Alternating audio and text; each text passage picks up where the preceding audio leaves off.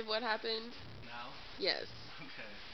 So we went to Denny's and you ordered your poutine, and the guy brings it out and he's like brown. So you asked him if he was from Afghanistan, and he's like, no. And then you're like, you're from Pakistan, aren't you? And he goes, no. You're like, you're Indian. He goes, yeah, I'm Indian. You're like, I'm gonna give you a tip. You're Indian. And he was all like scared.